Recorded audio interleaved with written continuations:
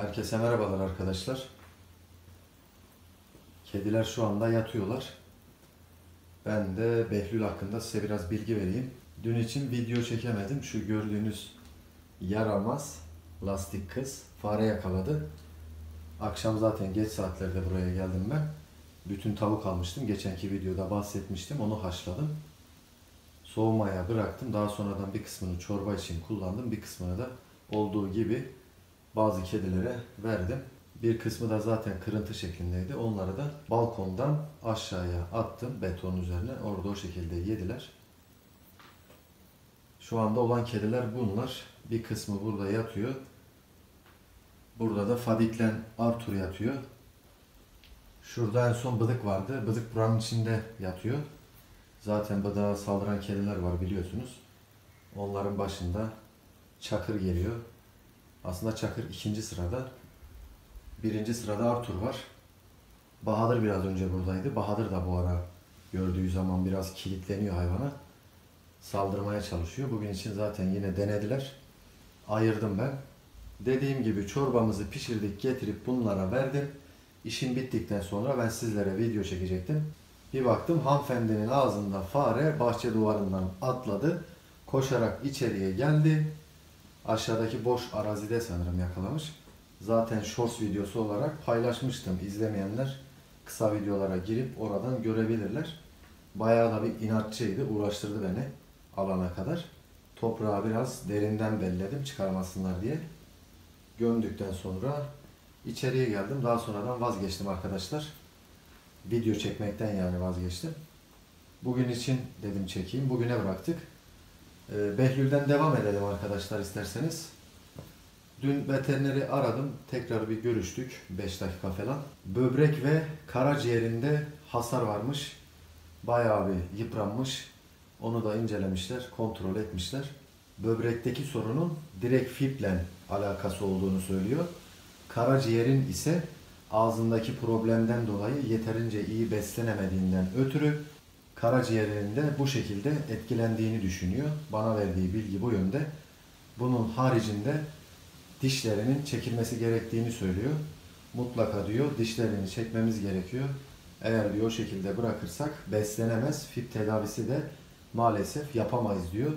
Mecburen operasyon olmak zorundaymış kedi. O şekilde bırakamayacağız yani. Öncesinde cumartesiye yani yarına karar vermişti. Daha sonradan vazgeçti. Pazar günü için kararlaştırdık. Hayırlısıyla pazar günü operasyon olacak. Diş etlerinin sadece bir bölümünde, alt diş etlerinde uzun zamandır 6 aylıktan beridir zaten süre gelen bir problemi vardı. Daha önceden hayvan hastanesine biz götürdük. Maalesef orada istenilen sonucu alamadık. Muhtemelen bu hayvan strese girdi. Durum ilerledi. Süreç bu şekilde gitti. Bağışıklık sistemini etkiledi. Haliyle bağışıklık sistemi etkilendiği için ana sebebi tabii ki de iyi beslenememesi ağrıdan dolayı. Yani ben tamamen gerçekten buna bağlıyorum. Şu an fib hastalığını, Behlül'ün fib hastalığını. Mesela Neriman'ın da fibe yakalanmasının en büyük sebeplerinden biri o kedi hamileydi. Daha sonradan gitti başka bir bölgede doğum yaptı. Yaklaşık 4 gün boyunca buraya hiç gelmedi. Zaten gelmediği için muhtemelen herhalde doğum yaptı diye düşünmeye başlarken dediğim gibi 4 gün sonra kedi çıkıp buraya geldi. Geldikten sonra bayağı bir zayıflamış. Zaten ufak tefek minyon bir kediydi. Aynı zamanda iştahında da problem vardı. O süreçte arkadaşlar muhtemelen doğumla alakalı bir takım sıkıntılar yaşadı. Doğumdan sonra maalesef yavrularının yanına gitmedi. Artık ne gibi bir sorun olmuşsa maalesef dediğim gibi başka bir bölgede doğum yaptığı için bilemiyorum. Kedi zaten sürekli burada durdu. Gitmedi de hiçbir yere. Depresyona girdi muhtemelen. Bağışıklığını etkiledi bu durum. İştah kaybı da vardı hayvanda. Daha sonradan büyük bir ihtimal bu şekilde fibe çevirdi. Koronavirüs dediğimiz virüs hayvanların bağırsaklarında hemen hemen dünya genelindeki bütün kedilerin %80'inde, %90'ında bağırsaklarında yaşıyorlar bu virüsler. Maalesef dediğim gibi bağışıklık düştüğü zaman, stres başladığı zaman kötü beslenme, bunun dışındaki diğer olumsuz şartlar kedinin zamanla yıpranmasına sebebiyet veriyor. Daha sonradan kalın bağırsaktan mutasyona uğrayan bu virüs kedinin belli başlı organlarında sorunlara sebebiyet vererek başka bir formüle geçiyor. Mutasyona uğruyor yani. FIP adı verilen koronavirüsün başka bir semptomuna geçerek çok ölümcül sonuçlara sebebiyet verebiliyor. Şu anda Behlül'ün FIP durumu kuru FIP arkadaşlar. Kuru FIP'e yakalanmış. Yani ıslak formda FIP değil. Ultrasyon yapılmış. Karın boşluğu ve göğüs boşluğunda herhangi bir sıvıya rastlanmamış. Ama tabii şunu da söylüyor veteriner. Diyor bu ileride sadece kuru FIP olarak devam etmeyebilir. Islak FIP'e dönme ihtimali de varmış. Bunun da bilgisini verdi bu arada. Bunun haricinde zaten ben FIP hastalığıyla alakalı birçok makale okudum. Aynı zamanda birçok da video izledim. Bunun haricinde de canlı olarak yani birebir iletişim halinde veteriner arkadaşlara da tabii ki sorup bilgi aldım. Yani şöyle söyleyeyim, FIP'ten FIP'e bulaşma durumu söz konusu değil pek. Yani çok ama çok düşük bir ihtimal, o da dediğim gibi garantisi yok bunun. Korona virüs olarak gelip hayvanlara bulaşıyor. Çok nadir yani %10, %20'sinde bağırsaklarında belki de koronavirüs yoktur. Hani çok sağlıklı bir kedidir. O da zaten dediğim gibi genelde düşük oluyor. Örnek vereyim ben size. 100 kedinin belki de 2-3 tanesinde yani öyle bir durum söz konusu değildir. Hemen hemen birçok kedide bu virüsler bağırsaklarda yaşama tutunuyorlar. O şekilde kediyle birlikte uzun yıllar boyunca yaşıyorlar. Ta ki mutasyona uğrayana kadar. Yani kedinin bağışıklığı maalesef çok kötü duruma geldiği zaman en başlı sebeplerinden biri stres. Daha sonradan da iştah kaybı. Dolayısıyla beslenmede etkilendiği zaman bu her şey için geçerli arkadaşlar. Yani bizler için de geçerli. Bugün beslenmemizde bir aksaklık olduğu anda yeterli vitamin ve minerali, proteini, karbonhidratları almadığımız zaman bizler de hastalanabiliriz. Çok ciddi rahatsızlıklarımız olabilir. Bu arada bugün kargomuz gelecek arkadaşlar. Mama kumbarasında biriken en son 1500 TL'miz vardı. Geçenlerde bahsetmiştim. Önceden kullandığımız yani bu şu an kullandığım sağ olsun İbrahim Bey'in gönderdiği 2 torba mama vardı, yavru kedi kuru maması. Ondan önce hatırlıyorsanız yine aynı firmanın başka bir maması vardı. Yalnız o tabi birazcık daha tahıl içeriği yüksek. Yetişkin kedi maması. Ondan 2 torba sipariş verdim. Bilginiz olsun. Bugün için gelecek. Kargoda şu an mesaj atmışlar yani teslim edilecek bugün. Bir torbanın fiyatı 800 TL. Şu anda mama kumbarasında. En son ben güncel fiyattan o şekilde aldım. 2 torba ne yapıyor? 1600 TL yapıyor. 100 TL'de eksiğimiz vardı. Eksi bakiyeyi atmışlardı. O şekilde ben zaten forum bölümü var. Orada hangi mamadan istiyorsanız durumdan bahsediyorsunuz. Siz bir şey söylemeseniz bile onlar otomatikmen zaten gönderiyorlar. Bakiyeniz yetmiyorsa eksiğe atıyorlar. Daha sonradan sizler kumbaraya destek olduğunuz zaman oradan hesaptan düşüyorlar. Sağ olsun Aytaç Bey 100 TL'lik bir hediye mama kartı almış. Bunun dışında yanlış hatırlamıyorsam herhalde aynı gün Aytaç Bey'den sonra mıydı? Gece geç saatler miydi? Tam emin değilim. Bildirim gelmiş çünkü. Girip kontrol ettim. Zehra Atiker adlı izleyicimiz tarafından 200 TL'lik bir hediye çeki geldi. Toplamda ne yaptı? 300 TL. Dediğim gibi 108 TL'lik de bir borcumuz vardı. Onu düşünce zaten kaba taslak biz böyle söyleyelim. 200 TL gibi bir mama kumbarasında şu an birikimimiz var. Bu arada mama kumbaramızın linki videomuzun açıklamalar bölümünde mevcut. Linke tıklayarak en aşağıdan bütçenize uygun hediye mama kartı alarak kedilerin gıda ihtiyacına destekte bulunabilirsiniz arkadaşlar. Tabi biliyorsunuz geçen videoda da bahsettim. Bünyesi şu an kaldırır mı kaldırmaz mı? Bakıp göreceğiz. Her şeyin hayırlısı. Umarım ameliyat masasında anesteziden dolayı hayatını kaybetmez. Operasyon başarılı bir şekilde geçer de en azından bir şekilde artık bir yöntem bulacağız. FIP tedavisine sizlerin sayesinde bir şekilde başlayacağız. Her şeyin hayırlısı diyelim. Şimdilik Behlül bölümünü de tamamen kapatalım. Bunun haricinde arkadaşlar geçenki videoda bakın Sultan hakkında da size bilgi verdim. Hayvan kötü durumda, günden güne eriyor. Şu anda Sultan da 1,5 yaşlarında. Paşa diye de bir kardeşi var. Bunlar yavruken arkadaşlar yaklaşık 3 veya 4 aylık gibilerdi. Kenan abi dediğim abimizin bahçesindelerdi. Birileri sanırım getirip oraya salmış. O zaman da bu hayvan bir deri bir kemikti. Kardeşinin de gözleri çok kötü durumdaydı. Pislik içindeydi yani, enfeksiyon kapmıştı. O dönemde ben kendi imkanlarımla yani işte göz merhemi sürerek bir takım antibiyotik tabi vermedim. Şurup sanırım içirmiştim.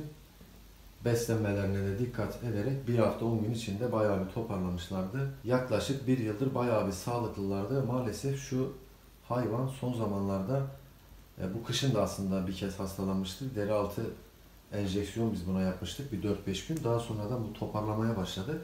Yani antibiyotik vermiştik. Şu anda da ben 3 gündür oral tablet antibiyotik var. Geniş spektrumlu. Ondan veriyorum ama dediğim gibi basit bir şey değil. Bayağı bir yıpratmış. Şimdi duruş pozisyonunda da sıkıntı var. Gençlik hastalığı gibi bir hastalık da olabilir.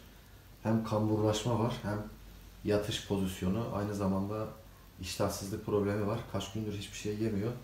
Biraz su içirmeye çalışıyorum. Belli ki çok kötü durumda. Yani sizden sadece bir ricam var. Şu anda bu videoyu izliyorsanız bakın ben elimden geleni şu şekilde yapmaya çalışıyorum.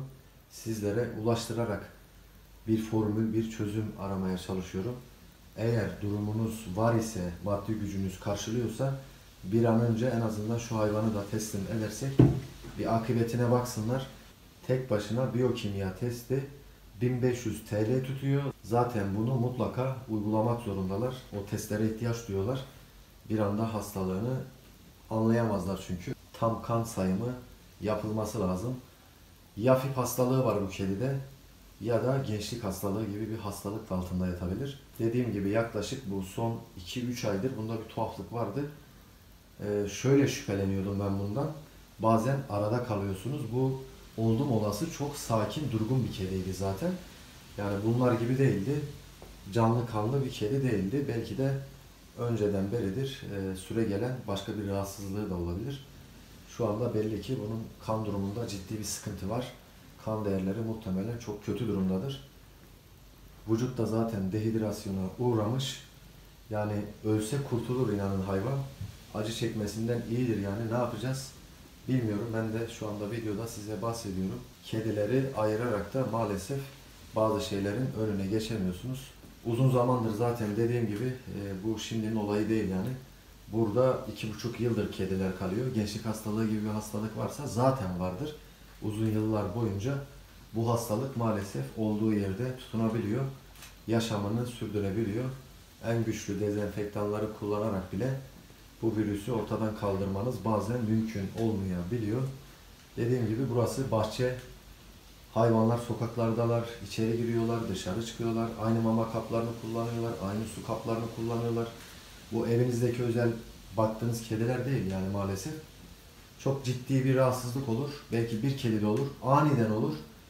Hani kapatma imkanı belki diyelim, hadi o şartlarda yapılabilir ama dediğim gibi zaten geçtiğimiz günlerde biliyorsunuz bayağı bir yavru kedi öldü. Gençlik hastalığı dediğimiz hastalık zaten 2 ve 6 aylık kedileri en çok etkiliyor. Bundan birkaç ay önce kaybettiğimiz yavru kedilerin yaşları zaten 4 ve 6 aylık aralarındaydı. Bu kedilerden 8 tanesi maalesef 3-4 gün içinde hızlı bir şekilde öldüler. Şu gördüğünüz oda bildiğiniz ölüm kampı gibi bir şeydi. Tabii ben daha sonradan dezenfekte edebildiğim kadar etmeye çalıştım çamaşır suyuyla ama dediğim gibi önlemini almak inanın çok zor. Ev ortamı değil burası. Bahçe katı, sadece kediler kalıyor. Girip çıkıyorlar. Şu anda önümüz kış, hava yağmurlu, toprak, çamur alıp getiriyorum. Bir şekilde en azından tek noktaya tuvaletlerini yapsınlar diye burada da bulunduruyorum. Kendileri de çıkıp istedikleri gibi tuvalet ihtiyaçlarını zaten gideriyorlar. Biraz önce bahsettiğim yavru kedilerin birçoğu ya gençlik hastalığından hayatını kaybettiler ya da kalisi virüs, bilemediniz herpes virüs gibi bu tarz diğer kedi virüslerinden kaynaklı hastalıktan da ölmüş olabilirler. Geride bıraktığımız o faciadan sadece yavru kediler etkilenmişti. Bakın şimdi size söyleyeceğim hangi yavru kediler kurtulmuştu. Zeyna kurtuldu. Lastik kız herhangi bir belirti vermedi. En sağlıklılarından biriydi. Şu anda ne güzel yatıyor ya, baksanıza. İnanılmaz komik bir kedi, enteresan bir kedi. Yani insanı yiyesi geliyor. O kadar tatlı, o kadar sempatik bir kedi ki. Bunun dışında en son Hilmi'ye bulaşmıştı ama Hilmi çok hafif atlattı. Hilmi de geçirdi yani. Şu iki zıpır da geçirdi. Biri Boncuk, diğeri de kardeşi Eva. Bunlar da kurtuldular. Zeliş vardı. Zeliş de atlattı. Zeliş de kurtuldu. Ama Zeliş biraz zayıf halka arkadaşlar, kardeşlerine göre. Çok sık alerjik gibi bir sorunu var, bilmiyorum. Zaman zaman böyle iştah kayboluyor. Tekrar bir şeyler yiyor. Kilosu böyle normale dönüyor. Bir bakıyorsunuz yine hapşırıyor, aksırıyor. İlaç veriyorum, yine aynı şeyler. Bilmiyorum, altında bir rahatsızlık yatabilir. Şu anda burada olmayan bir kedi daha var. Bu hastalığı geçiren yavru kedi. Edi var. Edi annesinin yanında birlikte yatıyor şu an. Dolabın üzerindeler. Şuradalar. Her zaman oraya çıkıyor. Biraz önce annesi de oradaydı. Sırtı görünüyor. Annesi de orada. Behlül'ün kardeşi. Yakışıklı var. O da burada yatıyor. Tabii yakışıklı onlardan büyük. Yakışıklı yaklaşık birkaç ay sonra sanırım 1,5 yaşına girecek. Yakışıklı geçirmedi yani, bilginiz olsun. Yetişkin kedi o. Sadece biraz önce saydığım yavru kediler bu hastalığı geçirdiler, atlattılar. O virüs dediğim gibi uzun yıllar maalesef yaşayabiliyor. Kedinin tamamen bağışıklığına, bünyesine bağlı bir şey. Büyük kedilerde de tabii gençlik hastalığı olma ihtimali olabilir. Ama dediğim gibi en çok 2 ve 6 aylık kediler arasında çok daha yaygın. Şimdilik söyleyeceklerim bu kadar arkadaşlar. Zeliha Hanım'a ve Aytaç Bey'e mama desteğinden ötürü kendilerine buradan teşekkürlerimi iletiyorum. Bu arada Aytaç Bey, ben size daha önceden de bahsetmiştim. Lütfen bütçenizi zorlamayın. 100 TL'yi dışarıda besleme yaptığınız kediler için ayırırsanız sizin için daha iyi olur. Bize bir şekilde sağ olsun izleyicilerimiz destekte bulunacaklardır. En son İbrahim Bey'den şu anki mamalar gelmişti. Yavru kedi maması. Bir torbamız halen duruyor.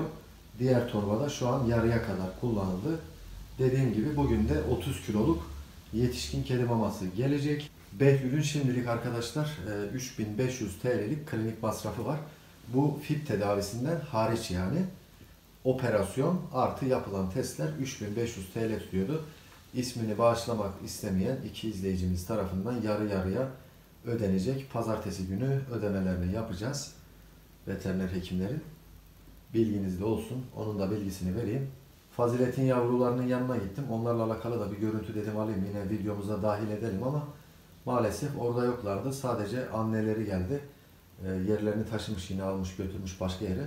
En son dün besleme yaptım. Sağlık durumları iyi. Dördü de sağlıklı. Yanımda götürdüğüm mamaların hepsini Fazilet'in önüne döktüm. Yavrularını çağırma ihtimali varsa, ki vardır da büyük bir ihtimal, yapıyor çünkü. Bazen et falan taşıyor. Büyük ihtimal çağıracaktır. Gelip orada yavrular beslenmesini yapabilirler. Bahçede çita var. 3 yavrusu var. Onlar çatı arasındalar. Bazen de kulübede yatıyorlar. Köşede küçük bir kulübe var ya, üzerine muşamba koyduğum. Oranın üzerinde beslenme yapıyorum. Bazen çatının arasına koyuyorum. Ki zaten de şu an çatı arasında yavru kedi maması var. Akşam onlara haşlanmış tavuk göğsü verdim. Bugün de biraz tavuk çorbası verdim. Zaten kuru mama düzenli olarak her zaman bulunuyor, yiyorlar. Onların da şimdilik sağlık durumu iyi. Şu hareketlere bak, görüyor musunuz? 7 aylık olmak üzere bunu en çok, en sıklıkta yapan kedi Eva. Mayıştıkları zaman sürekli şu hareketleri yapıyor. Kardeşlerini emiyor. Kızım katır kadar olmuşsun, halen süt emmeye çalışıyorsun. Bunlar da böyle güzel güzel yata dursunlar. Son anda yine bakın hatırlatayım. Eğer imkanınız varsa arkadaşlar, dediğim gibi Sultan'ın durumu çok sıkıntılı. Yani muhtemelen büyük ihtimal kaybedeceğiz gibi duruyor, bilmiyorum. Durum onu gösteriyor. Maddi durumunuzu etkilemeyecekse bana hemen profilin hakkında kısmında telefon numaram yazıyor. Ulaşmak isterseniz, dediğim gibi acil tarafından ulaşırsanız veteriner hekimle görüşürüm. Alma imkanları varsa gelip zaten buradan alıp götürürler. Dediğim gibi bir takım testlerin yapılması lazım. Hastalığının ne olduğunu anlayabilmeleri için. En azından kafadan muhtemelen 2000 veya 2500 TL arasında test fiyatları tutabilir. Yani test ücretleri, bilginiz olsun. Elinizden bir şey geliyorsa lütfen yapmaya çalışalım. Bunun dışında zaten belli ki kedi büyük bir ihtimal ölecek, durum onu gösteriyor. Zavallı yani 1,5 yaşına kadar hep böyle durgun, sakin bir şekilde yaşıyordu. Çok da akıllı, uslu bir kediydi. Son zamanlarda dediğim gibi bu hastalığa yakalandı. Bir durgunluğu vardı. 2-3 aylık bir muhabbet bu. Bir iyileşir gibi oluyordu. Bir iştah kaybı oluyordu hayvanda. Dediğim gibi çok sakin bir kedi olduğu için yavruluk çağından bu yana hep sakindi, sessizdi, ağır başlı bir kediydi Sultan. O yüzden bazen hastalığını takip etmekte sıkıntı yaşayabiliyor insan. Bu arada lastik kız şu an çok güzel bir pozisyonda uyuyor. Biz de artık videomuzu tam bu bölümde yavaş yavaş sonlandıralım.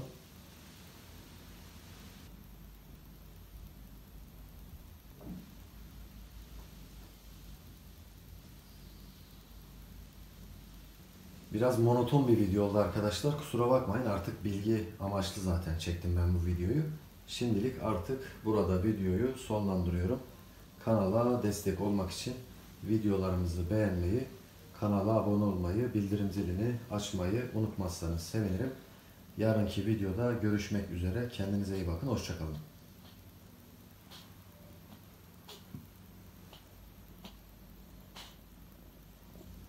Hilmi, hışkırık mı tuttu oğlum? Hilmiş. Yat oğlum yat.